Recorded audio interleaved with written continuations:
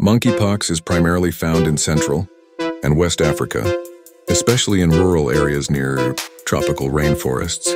However, recent outbreaks have been reported in non-endemic countries across North America, Europe, and Asia, indicating a broader global spread. It is a zoonotic disease transmitted from animals to humans, with the primary animal reservoirs being rodents and primates. Human to human transmission can occur through direct contact with lesions, body fluids, respiratory droplets, or contaminated materials.